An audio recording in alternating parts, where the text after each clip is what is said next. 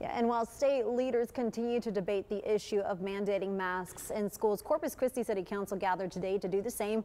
This after a countywide order was issued yesterday to require masks in Nueces County schools. That order, of course, didn't last very long due to the Texas Supreme Court ruling. Our Ashley Gonzalez has been on this story since early this morning and has the latest.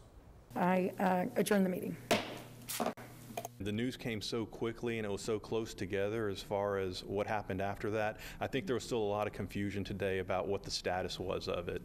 More than 250 positive COVID-19 cases were reported within CCISD in the first week of school. The City-County Public Health District's recommendation on Sunday was aimed at slowing that spread by mandating masks. But that order is effectively on hold. The Supreme Court ruling really limits what counties and school districts can do on the mask mandates. The local chapter for Moms of Liberty participated in public comment at Monday's council meeting to let officials know what they stand for. We are a 501c4. We're a national organization that fights for parental rights over school and government rights.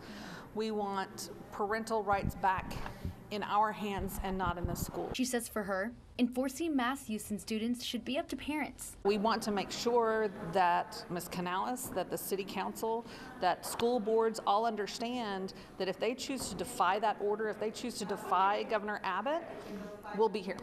We'll be here to let them know we're not okay with that, and we don't want you to trample on our rights. Prior to Sunday's ruling, county officials said the reason for issuing the order mandating masks in school was to slow the spread of the virus and hopefully relieve some of the stress on our local healthcare system. As far as city council, they said they were not aware of the county's order at all. Yesterday, the health authority issued an order that purported to require public schools to require masks. The city was not a signatory to this order.